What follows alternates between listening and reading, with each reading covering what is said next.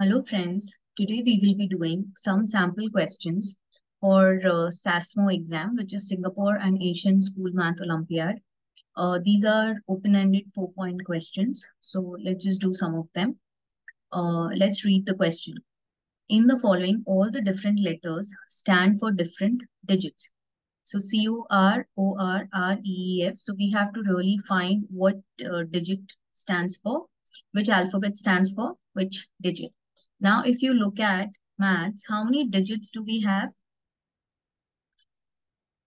We have these 10 digits, and all the numbers that we make are actually formed from these 10 digits.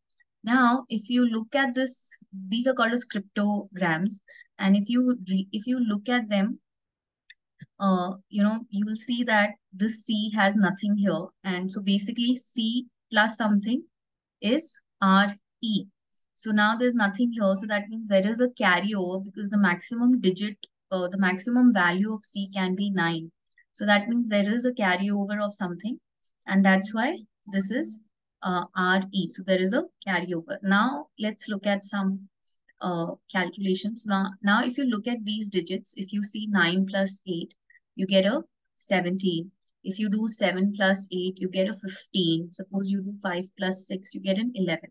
Now, what is the common thing that if you see in all of them, that you take any of the digits, the digit at the tens place will always be a 1. So, uh, from this, can we say that R is actually 1?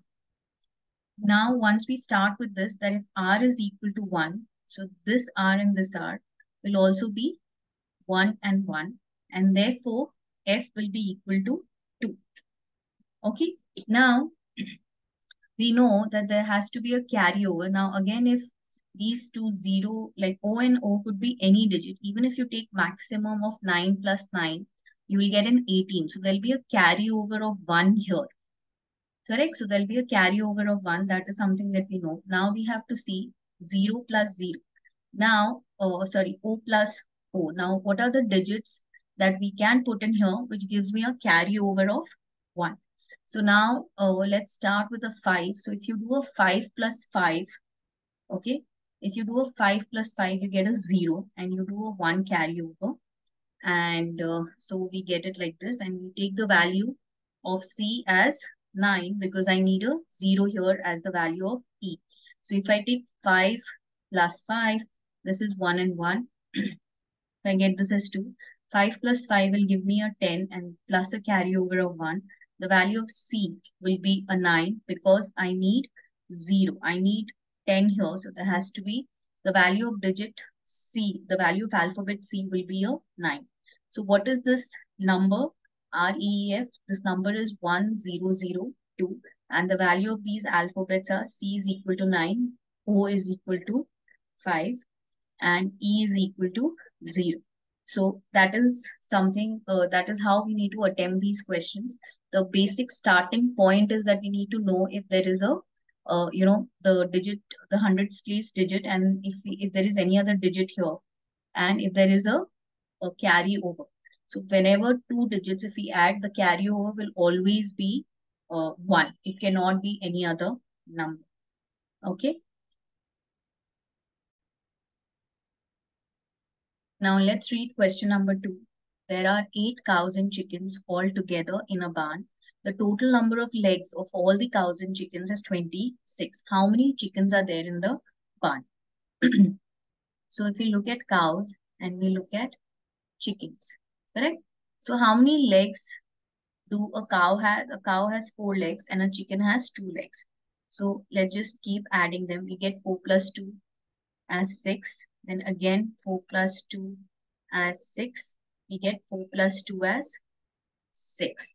Okay, now if you add them together, 6 plus 6 plus 6. So total we have till now 18 legs, and we have 3 cows and 3 chickens. Okay, now if I do one more, 4 plus 2. So just erase this. So I'll get 6 more, right?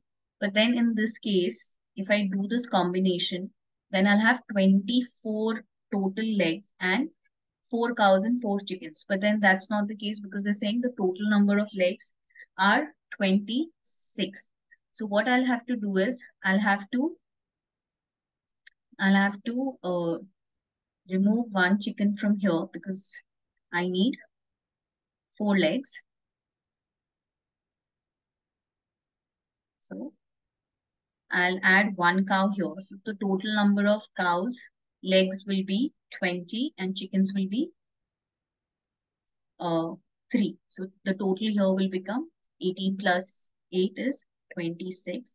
So if they are asking how many chickens are there, so there are 3 chickens.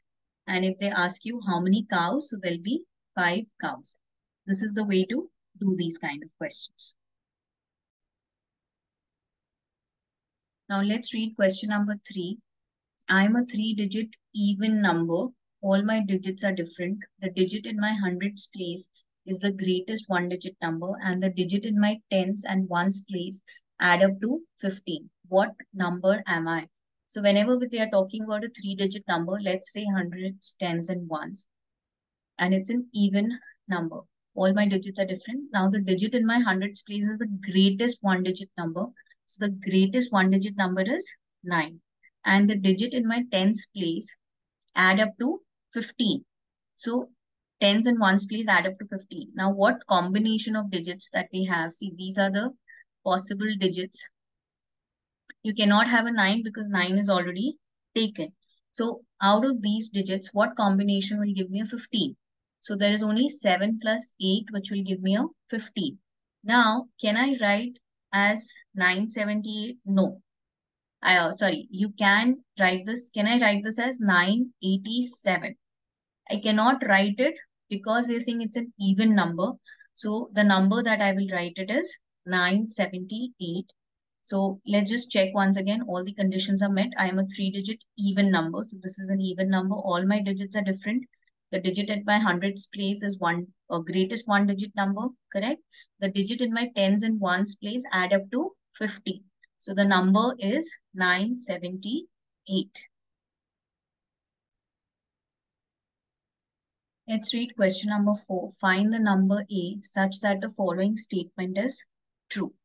Now, if you see this, this is, you have to do it through BODMAS, or we can use the distributive property of multiplication. So what does that mean? 13 is common from both sides. So on both of them, so you will take 13 out. So what remains is 3 plus 5. So this is 13. 3 plus 5 is 8. So this is 13 into 8. So this is A into 8. So what is the value of A? Value of A is 30. That's how we do these questions. Thank you for watching my video. Do leave a comment or do let me know if there's any question that you want me to solve. Thank you for watching.